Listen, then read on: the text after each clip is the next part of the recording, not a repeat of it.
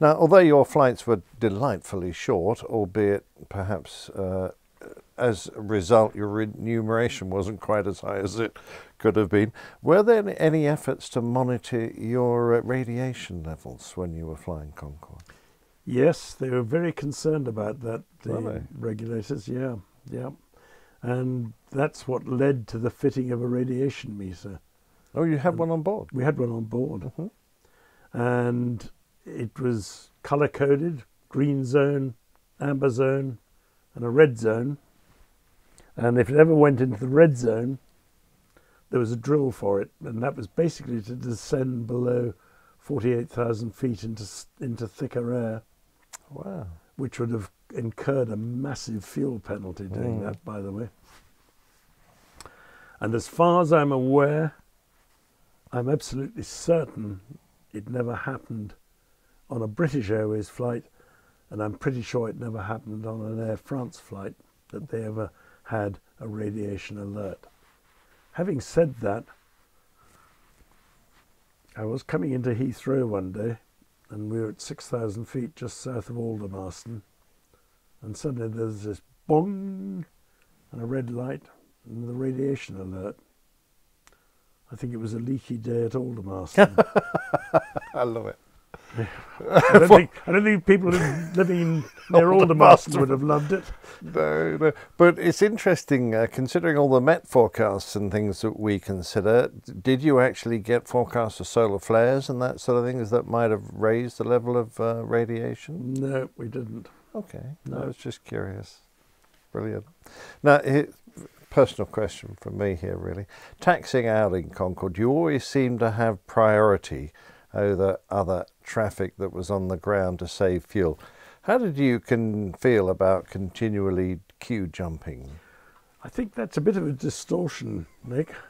Are you sure? At Heathrow, they're wonderful air traffic controllers at Heathrow, but they're British, you know, and you don't go queue jumping. And we used to just wait in the queue for the taxiway. Yeah, so yeah. Honestly, cross my heart. Okay, I'll take your word for it. How about New York? I'll tell you a different story about New York. Yes, there. well, I say I spent a while in the queue at New York, that's for sure. The New York controllers had no such compunctions. I was in a holding pattern at 25,000 feet or something in this Concorde, and you can't be in a holding pattern in the Concorde. I mean, you're burning as much fuel per hour in a holding pattern as you were when you were flying at Mach 2. Oh, good Lord. And getting absolutely nowhere. And so you can do maybe one turn, and then you say, we're diverting. And I just said to the co-pilot, please request a diversion to Windsor Locks, which is about 60 miles northeast of Kennedy Airport. And he put in this request, and Kennedy Airport came back quick as a flash. They said, okay, turn right, do this. Gave us several different frequency changes. We ended up on a discrete frequency, just us and New York. And they said, you're cleared now to turn left, establish on ILS 22 left approach Kennedy Airport. Oh, I love it. We never requested that.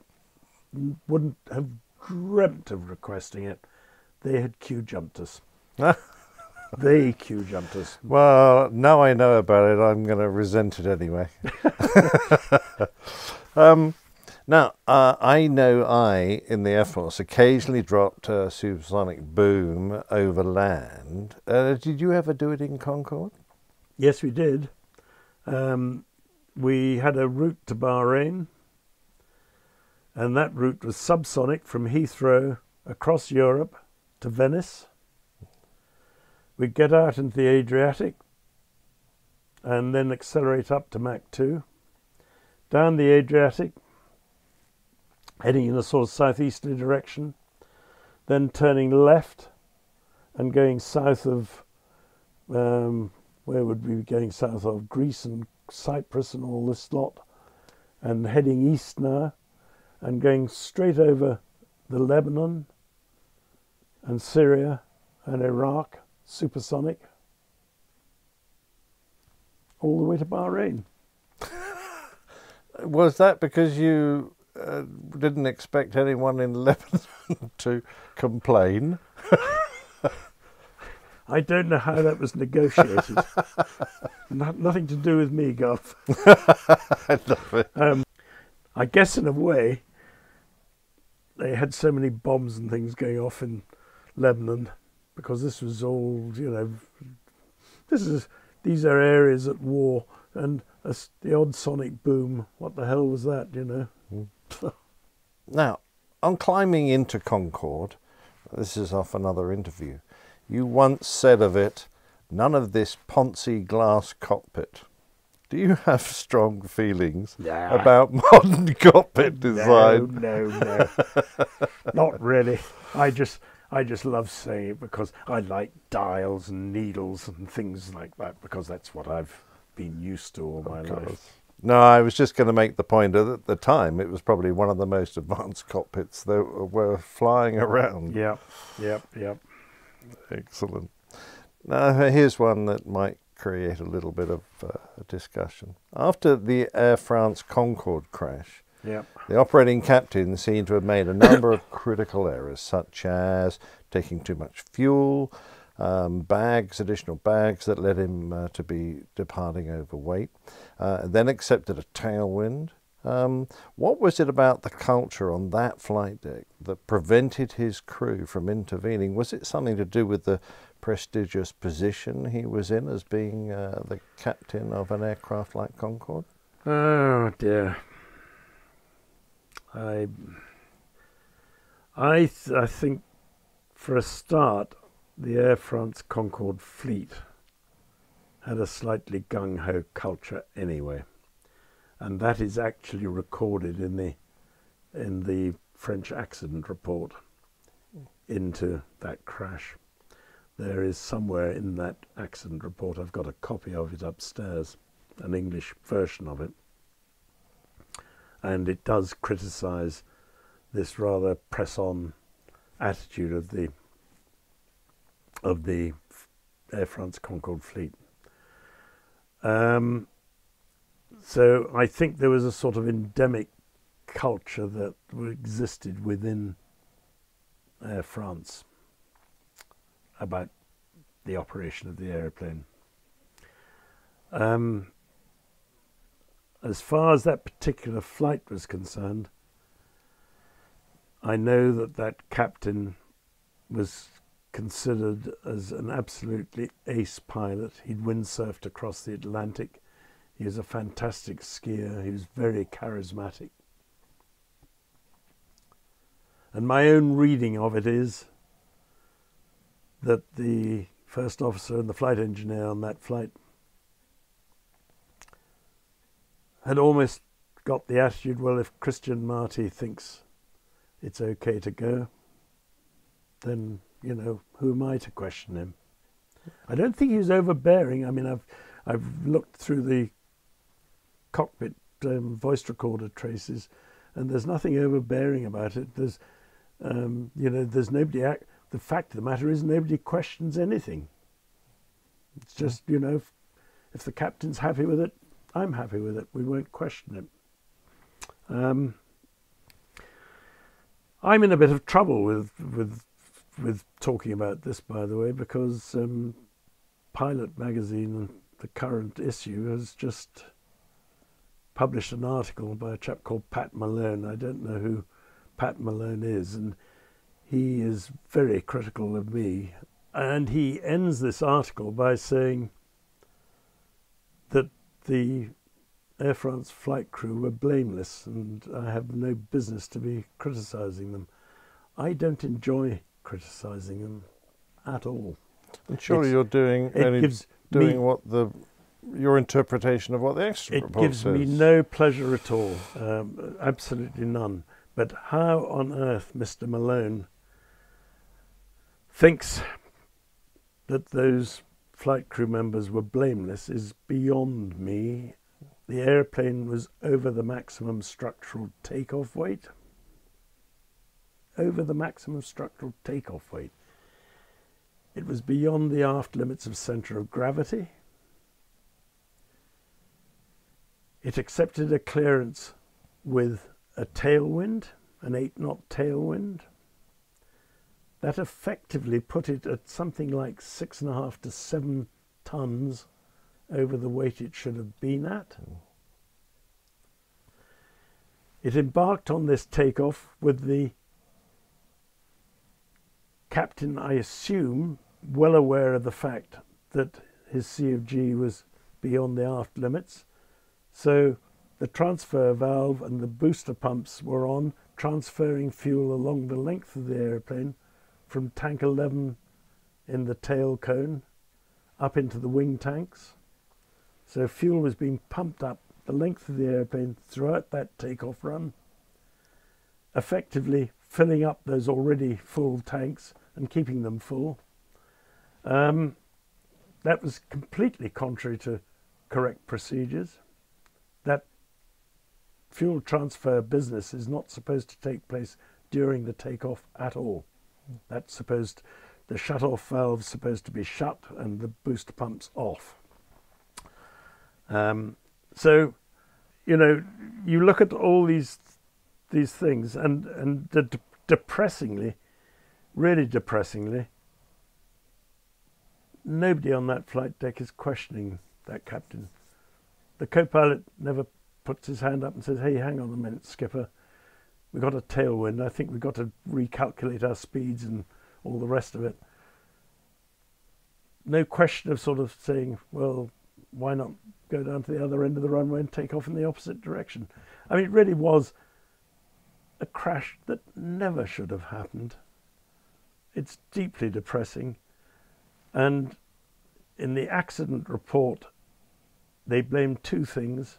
They blame a piece of metal on the runway, which was indeed one of the errors in the error chain, but only one of a whole series of errors in the error chain, and on design weaknesses in the airplane. There's nothing to do with design weaknesses in the airplane. To me, Concorde was about the safest airplane I've ever flown, because it was built like a proverbial brick lavatory. I mean, I'm serious now. I mean, it looks beautiful and elegant. It was as tough as old boots. I mean, the manufacturers had memories of the Comet blowing up, 3 Comet airliners that blew up through explosive decompressions, and they were quite neurotic and about the same sort of thing happening with the Concorde. So it was really over-engineered. Very, very strong airplane. I don't know.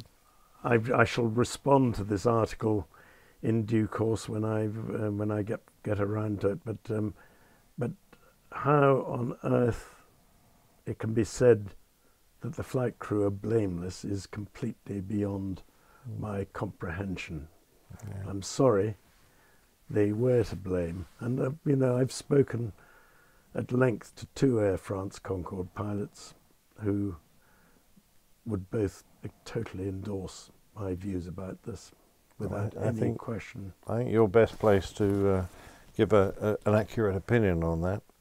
How would you best describe BA's decision to ground Concorde after all the modifications following the Air France crash had been done? Well, I think British Airways basically had no choice. Air France did not want to go on flying it. They never wanted to go on flying it after that crash.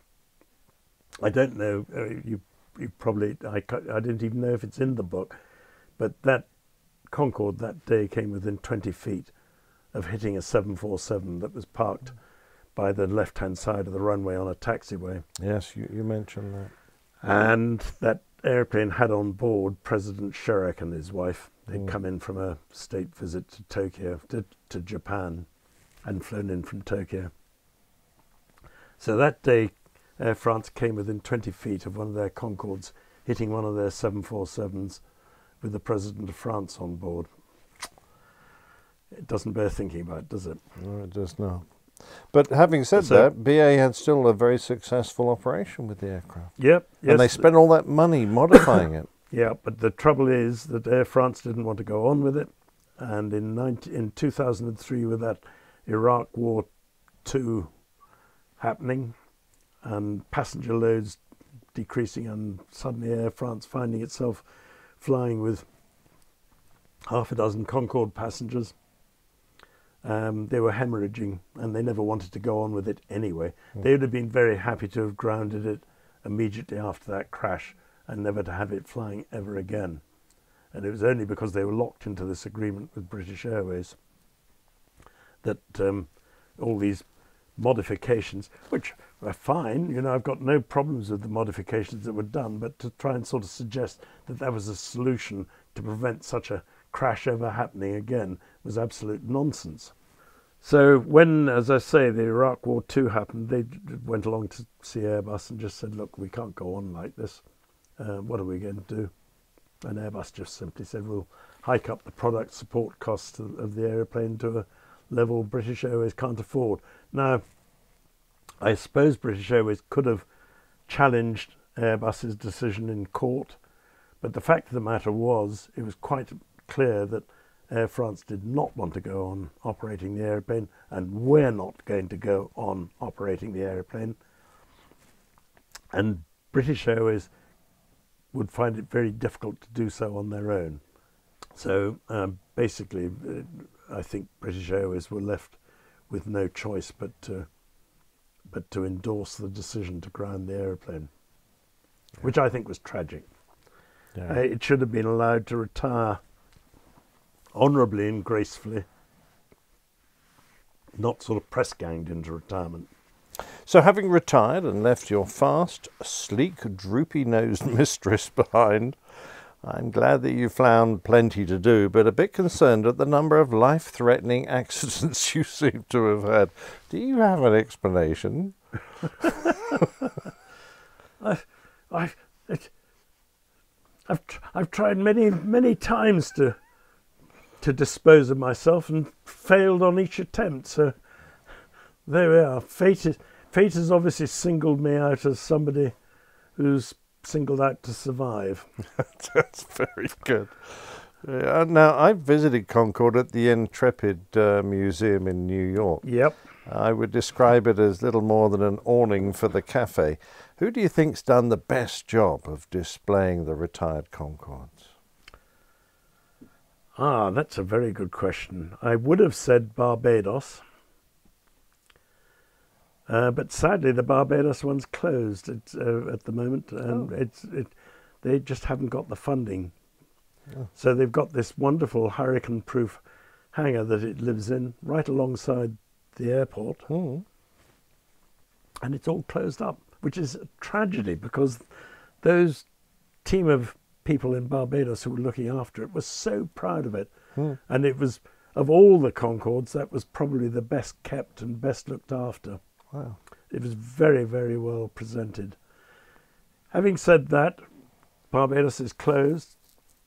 The one at Bristol, at Filton, that's at whatever they call it, Bristol Aerospace Museum or whatever its official title is, that is very well presented. I've been to see that. The one in Manchester is very well presented. I've been up there too, yes. I haven't been to the one in Edinburgh. There's one up there. I must go up there sometime and have a look at that.